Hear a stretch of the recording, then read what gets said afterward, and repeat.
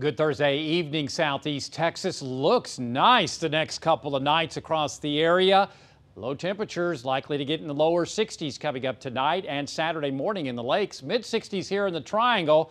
Sunday is our pivotal day back to, well, the muggies returning to Southeast Texas. Dry air filtering on into the area over the next few days will make it feel pretty good. Then tropical moisture is slated to move into our area coming up later in the day on Sunday, so that will bring us the potential for rainfall. Maybe too much of a good thing. Right now there is a tropical wave in the Western Caribbean, the Yucatan. As you can see, it's disorganized, quite a bit of shear out there right now, so not expecting this to ramp up very quickly through the next 5 days. Hurricane Center giving us a low probability, a 30% chance of development as it heads towards Mexico. However, that's not the issue.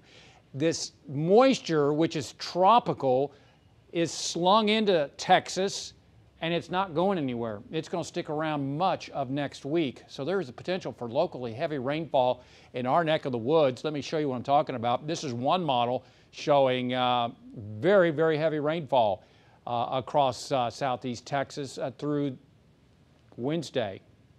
Okay, this will begin Sunday night and go through Wednesday. Another model kind of deflects it a little further down the coastline in towards the central Texas coastline. But we're talking maybe 10 to 12 inches in some spots. So this gives us pause to watch this very closely as we head through the first half at least of next week. So again, several inches here locally are possible.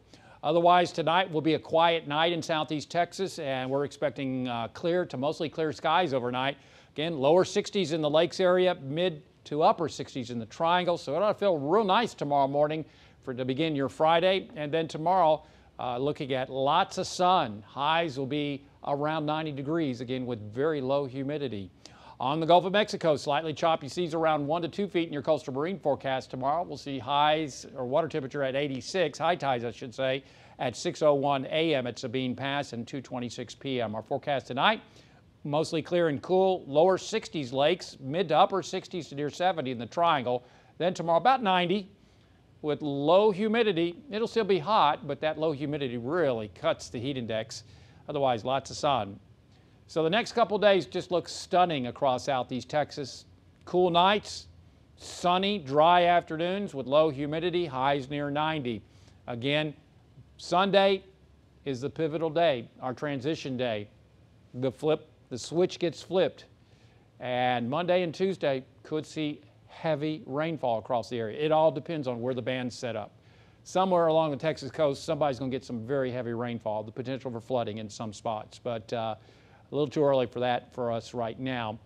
Suffice to say that locally heavy rainfall is possible, and it could last through much of next week. So I'm glad we had this dry weather, because we're going to get our share coming up much of next week. But at least that'll cut high temperatures down. And now if it's an all-day rain, we may not get out of the 80s, or may not get out of the 70s, I should say. So that's the way it looks right now. Hey, download our app. Follow us on Facebook and Twitter. And as always, there's more weather at 12newsnow.com. Stay safe. Have a fantastic Thursday night.